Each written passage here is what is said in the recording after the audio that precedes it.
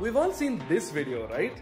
It's one small step for man. But I'm actually talking about this part, the spacesuit worn by Neil Armstrong. You might think this high-tech spacesuit was built in some super advanced lab by the best NASA scientists, but actually, this suit and the suit for every Apollo astronaut who went to the moon was designed by a bra maker. See, the problem was making a good spacesuit is really difficult. It has to be durable enough to survive the extreme radiation and heat of the sun and the extreme cold of empty space. That's the easy part.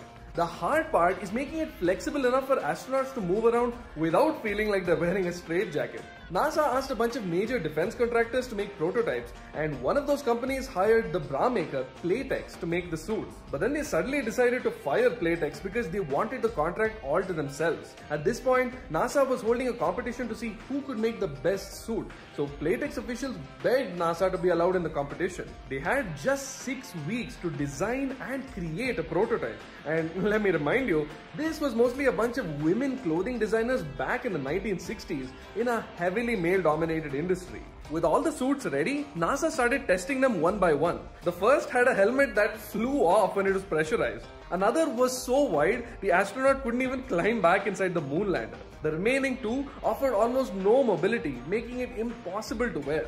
But Playtex, who had experience making flexible and versatile clothing, ended up making by far the best suit. So they were chosen to make the official spacesuit for the historic Apollo missions. One Playtex employee remembers how she was sewing latex baby pants when her boss came up to her and asked if she wanted to try something different.